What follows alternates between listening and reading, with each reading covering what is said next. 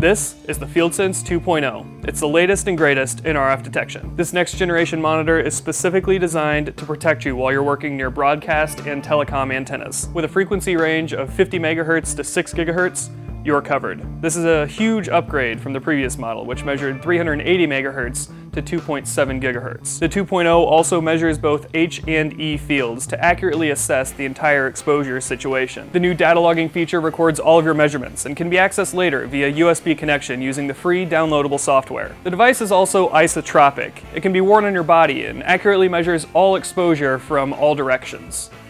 The device also has a fall detection alarm. This will alert other climbers that a fall has occurred, and if you drop it off the tower, it makes the unit easier to find. The unique attachment strap makes it easy to secure to your harness, and it keeps it out of the way while you work and climb. Attaching your FieldSENSE 2.0 to your harness is simple. The new unit uses a durable rubber strap similar to a dive strap. To attach, thread the end of the strap through one of the two slots in the back of the device. Then place a strap around the shoulder strap of your harness. Thread the end of the strap back through the other slot and tighten to secure the device on your harness.